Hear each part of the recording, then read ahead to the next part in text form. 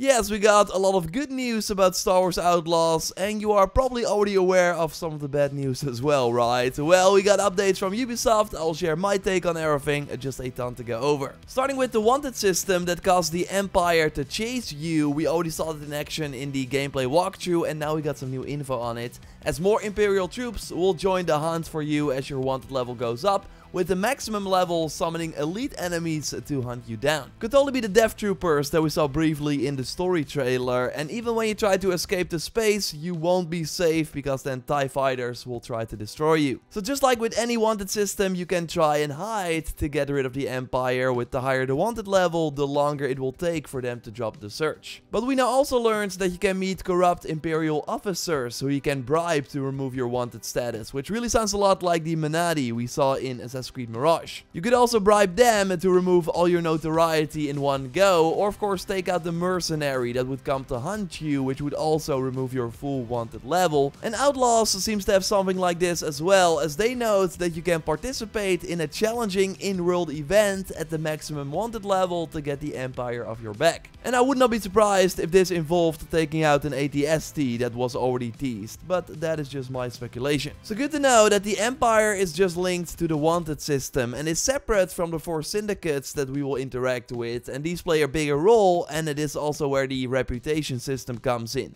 That lets you unlock some really impactful things. We got the Crimson Dawn, who you might know from the Han Solo movie, the Pi Cartel and the Hutt Cartel that we of course saw a lot of recently in the Boba Fett TV show, and a brand new syndicate called the Ashiga Clan that Ubisoft specifically made for this game. And by doing jobs for these factions, probably main and side missions, and also making choices in favor of that syndicate, you can increase the reputation, with the lowest being terrible all the way up to excellent. And a good relationship will help you in many ways. It gives you access to brand new jobs, you will hear new rumors that can lead to new activities in the open world, factions can grant you access to locations that you otherwise have to break into, and if you have like a good reputation with a syndicate, you will also get access to the forts they all have within cities that can also open up special opportunities. Each faction also has a special vendor, and a good reputation will get you discounts and access to new items, maybe brand new outfits, as we know there are different looks available for K. I really love the Sabak shark outfit with the small cape, but we've seen some other nice jackets as well. Like, I totally think we can get some syndicate specific equipment from these special vendors by raising our reputation. And we'll of course share tips on how to get the best gear in the game, and we'll keep you up to date on all the news, so subscribe if you haven't already, and leaving a like on the video if you like it so far would really help me out. And I love this benefit: if you get into trouble with another syndicate and find yourself in a chase, a syndicate with whom you have a good relationship might jump in and help you get away. So handy to try and be as friendly with everyone as possible, although you will have to make choices that could positively impact one syndicate but have a negative impact on another. Throughout the main story there will always be choices like this, so between a couple of different factions, but you can then always do side contracts afterwards to raise the reputation back up again. And being sneaky will actually be very rewarding for your reputation as well, because when you get spotted infiltrating a syndicate hideout without their permission, that will actually cause you to lose reputation with that gang. And you don't want to use your blaster in stealth, because that will like create some unwanted attention, so it's all about tagging enemies with Kaiser binoculars and then taking them out with a stealth takedown. We now also learned that you can use your hairpin to lockpick doors with a rhythm-based minigame to get access to new areas, and you can also use your companion Nyx to reach new locations as well. And we of course saw that you can also use him to attack enemies or distract them, which will also help you for a stealthy approach. Now, very interesting is that each faction will also have a vault at the center of their territory that should contain precious materials or precious objects. But even with a good reputation, you can only access that vault by breaking in and then stealing the content, which will probably also require you to be stealthy to avoid losing reputation. And I'm immediately thinking, can we already get access to these vaults early on in the game if we know how to break in? Like, that would mean that we can get some pretty nice materials early on. I will of course be trying this. Or maybe infiltrating these requires the grapple hook that we now saw in action for the first time, which might be a main story unlock. Now, but with there basically being 4 syndicates that you can help and fight against, plus the Empire, and we also saw K fight wildlife as well briefly, It means that we have a lot of enemy variety in this game, which is really good news, as it's usually a weakness in Ubisoft titles. Like, think of the Far Cry games, and most recently Avatar Frontiers of Pandora, that only had one humanoid faction for us to fight. So a big plus that Star Wars Outlaws will have more variety, with each syndicate of course using their own unique weapons that we can pick up or have Nix grab for us and then use against our enemies until the ammo runs out,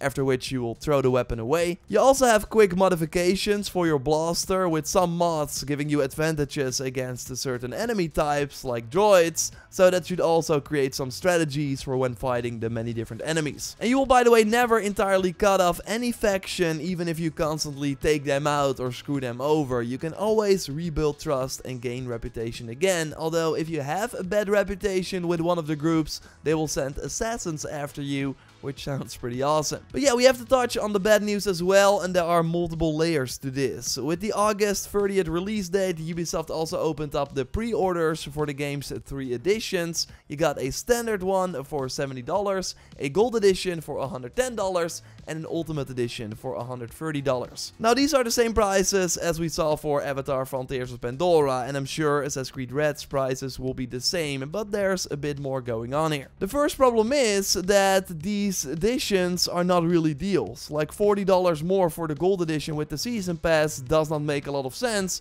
because you could buy the season pass separately for $40 as well. Like, usually you get a discount when buying the gold edition. Also the ultimate pack, $20 more for 2 cosmetic bundles that are probably $10 each. Although this is where the 3 days early access comes in, which is included in both versions, so that's basically the benefit, although only when you pre-order those editions. But it of course overall really sucks that you have to pay $40 extra if you just want to play 3 days early and don't really care for the DLCs. Then there's also the exclusive day 1 Jabba's Gambit mission as part of the season pass, which sucks because you of course don't want to miss out on content if you pay for the regular version of the game. Like, Ubisoft has been doing these for 5+ years. Like, every season pass usually has some sort of day 1 mission that is like 30 to 45 minutes long and completely optional, and Ubisoft now confirmed that that is the case for Star Wars Outlaws as well. Like, Jabba will play a huge role in the main story of the game as the leader of the Hutt cartel, so you will interact with him many times throughout the base game, and the season pass exclusive mission is just an extra optional quest for him. Still, I wonder if this is worth all the bad PR. Like, the story trailer is now at 37,000 likes versus 152 dislikes,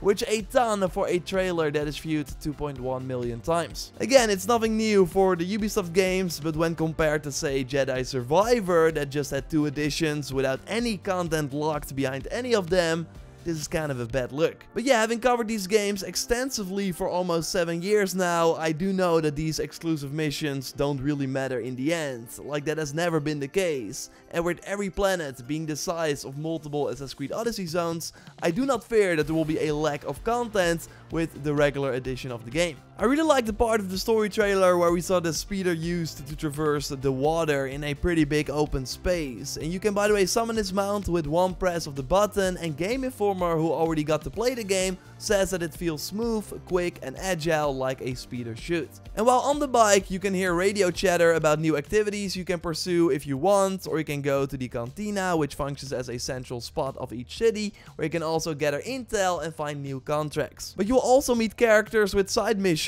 on the street, and there should be many things in the open world that can attract your attention. Like, there will be Empire checkpoints that will try and stop you if you run through them. There will be shipjackers or pirates on the road that will try and rob you. If it gets close to what we saw in Red Dead Redemption 2, that would be pretty cool. Factions will be fighting the Empire or themselves, and you can choose to engage or not. And they are overall focused on a more dense experience instead of having a lot of empty spaces. And this should also apply to exploring the orbit around each planet. Like, they did not want to make endless space, so instead we have to travel from orbit to orbit around one planet. Kind of similar to Starfield, but now we should find different things to do in each orbit as well. And if you are planning to pre-order the game on PC, they can now enter my code JorRaptor at checkout, and then I get a small compensation from that. Like, it's up to you if you want to pre-order, of course, but when you want to, using this code would help me out, so thanks for that. I'm leaving a link to the PC page in the video description. Of course, subscribe for way more videos on the game. A like would really help me out,